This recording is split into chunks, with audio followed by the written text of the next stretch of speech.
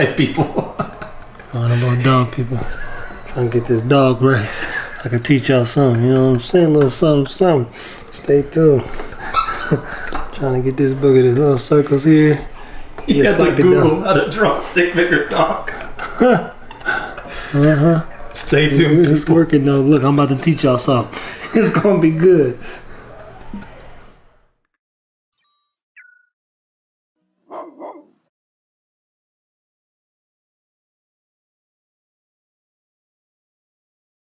Here with Fit Bully TV people. Hopefully you like my dog.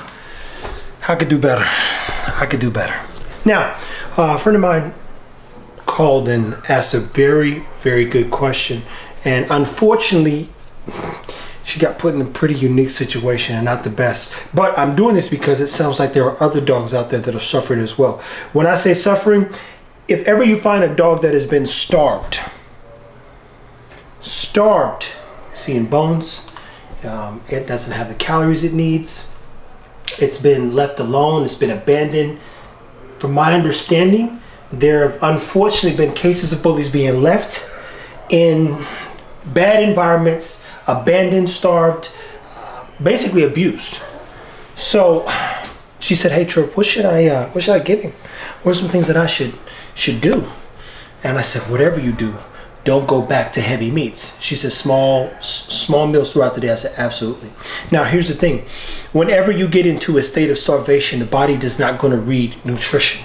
It's going to read substance and just calories. We just need food.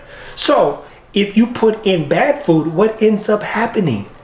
The dog is going to have blowouts. It's going to struggle, liable to vomit, and basically ruin your house if you're the one nursing that dog back to life. So don't go and do a bunch of organs. No organ meat objectively at first,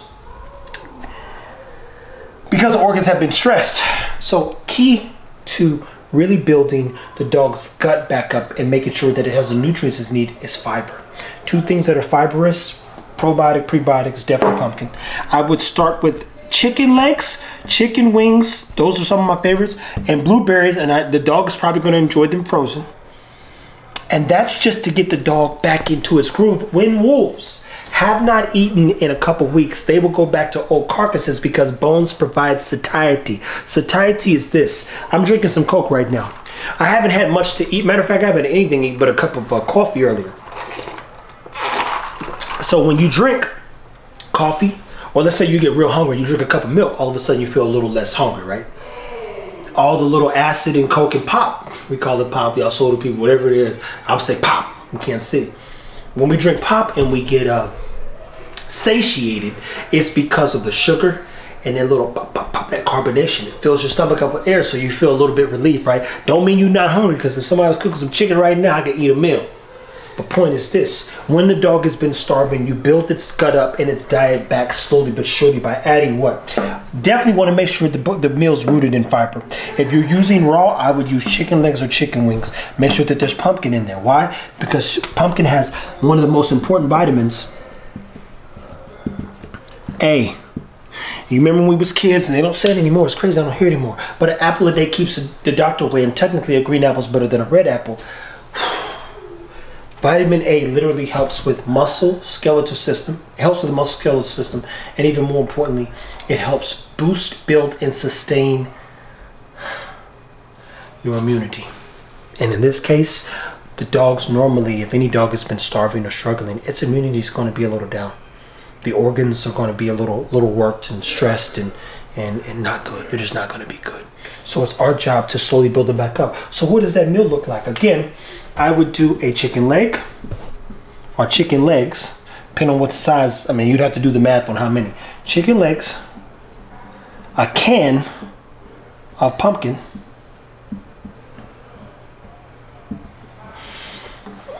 and some blueberries. That would be the meal. So you can get a package of chicken legs. I just bought some from Costco for $9. What, 6 rows? What, 3 rows? 6 total? 6 rows totals? 4 to 5 in each one. Pack of those chicken legs, a can of pumpkin over those chicken legs, get some blueberry, and that, in my opinion, just based on research and basic science, would help slowly but surely get the dog back. The beauty about the bones in this, in the chicken legs specifically, chicken legs have a good amount of bone, but they would be considered raw meat. If you go chicken thigh, a little more fat in there, and you want minimal to no fat. So this right here is a no. Minimal to no fat. And you say, well, fat's going to get the dog back. No, no, no. The dog needs to rebuild. So you want good, clean sources of protein with minimal fat in there so you can control the fat intake, because too much fat, even with a healthy dog, causes what? Inflammation and irritation, and then there's blowouts all over the place. And if you don't believe me, give your dog about 25 squirts in their mouth of any salmon oil by itself, or something that's super rich in fat. Matter of fact, give it a half a pound of Wagyu beef. You'll learn something about your dog real quick. So anywho, guys, I hate that this is going on. I felt compelled to put a little bit of this out there. This is what I would do if someone dropped the dog off. I saw its bone, it was starving. It hadn't had enough meals or any meals or barely any, like no food and no sustenance. I would start with some chicken legs. I'd give it one, see how it does. And you give it two, and you give it another one throughout the day. And then you turn around and say, you know what, now I'm gonna give them a chicken leg, a can of pumpkin, and some blueberries. And of course, a little water on top of it. And then eventually, once we get through week 2, I would then add some beef bone broth and all those other things that are on Pet Achievers Club if you're interested in getting a class on how to feed your dog nutritiously. Or, you know, what I would feed the dog, to say the least. And then my dog tools is where we have a lot of guides still for those that are interested in those. And again, I'm learning a lot about nutrition. We're learning things every day. We got more work to do. Stay tuned. Take care of your dogs. If you're dealing with a starving dog, or you take on a dog that hasn't had its meals regulated or a consistency in their meals, to say the least, God bless you for one. You know, and I do hope that dog turns out okay. But you want to get that dog's stomach regulated quick. And I do mean quick, fast, and in a hurry.